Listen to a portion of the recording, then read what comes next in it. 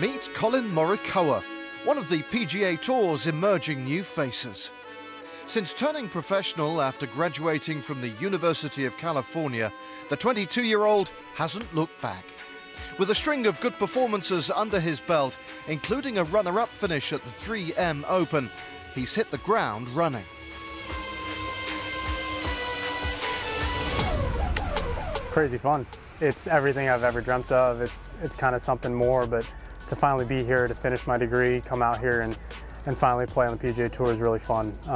It's something that I've kind of always thought about. You know, you don't know how you're going to perform out here. It's a completely different stage. It's a new level of golf, but to finally be here is really something special. The former world amateur #1 has found his feet quickly, but it's no great surprise. He's thinking big. To win a lot of majors, become the #1 player in the world. And there's a lot of goals that I still have like that as a little kid, but there's a lot of smaller goals that I got to step over and kind of complete those just to get to. So, you know, we have our short-term goals, whether it be this week or a month from now, that I got to keep reaching, you know, keep striving for. And then if I keep reaching those, you know, my game keeps getting better every single day. It should be a lot of fun out here.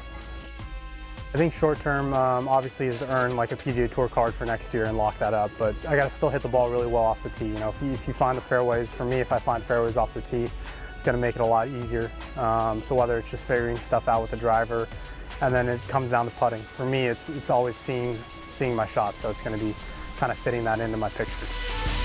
Despite making a seamless transition into the professional ranks, Collin still faces a steep learning curve. With a special temporary status for the 2019 season, he's aiming to make the most of his opportunity. Senior year helped me a lot. I kind of created this plan and routine for me to do out here, you know, whether it's stretching or working out or playing and practicing. These can be long days, they can be grinding, and there's guys out there that love to be there from sunrise to sunset. You know, that's kind of not my thing. I want to do it really efficiently, kind of be out there for a short amount of time and then get out and relax. You know, for me, if I rest up and feel good about my body, we're going to be good for the week. Collin was beaten by fellow rookie Matthew Wolff in Minnesota, and along with 2018 US amateur champion Viktor Hovland and former world #1 amateur Justin Suh, golf's next generation is looking good. It's friendship. It's a lot of good friendship. It's, you know, I've known Matt and Justin for a really long time. Victor I've gotten to know over the past handful of years, but it's cool to see us kind of come out here, you know, and make a name for ourselves. Yeah, Matt had a name for himself, Victor won the AM, but you know, for all of us, I think we're building off each other, and I think Matt and I playing well is just going to help both of us. It's going to help Victor, it's going to help Justin, and we're just going to keep pushing ourselves, because I think that's what kind of Jordan Spieth did with his class, you know, with Justin Thomas and all those guys. They kind of pushed each other, and that's what we did in college, and I think that's what's going to be great out here, is that we're going to be able to keep pushing ourselves. And you know, Cameron Champ was a year older than us, but I know him really well. Sam Burns, Joaquin Neiman's really young. And there's just so many guys out here that we're all really good friends. And I know we're always going to be really good friends, but we're competitors, and we're going to always just help each other out and kind of push ourselves to be the best.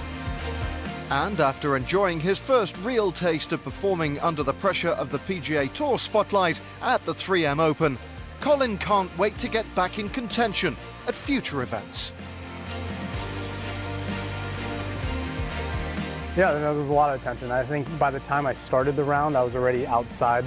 I was already behind the lead. So I knew it was going to take a really good round.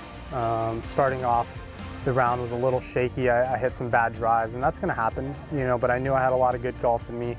I knew there was going to be a lot of good shots, a lot of birdie opportunities. So I just kind of, when I made the turn, I kind of put everything out there. You know, it was nothing to lose. I was playing with a great friend, Matt Wolff, and obviously it was great to see him get the win. But yeah, no, it was really cool. And I think there was a lot of people following Wolff rather than me, and I kind of got the back end of that. But it's really cool to have spectators and little kids especially out there just watching golf, you know, enjoying it as much as hopefully Matt and I are, because we kind of looked at each other towards the end of the round and realized how special we were and how lucky we were to be in this position to kind of put ourselves there. And that's what I want to do. I want to put myself in that position as many times as I can and kind of, you know, take advantage of that.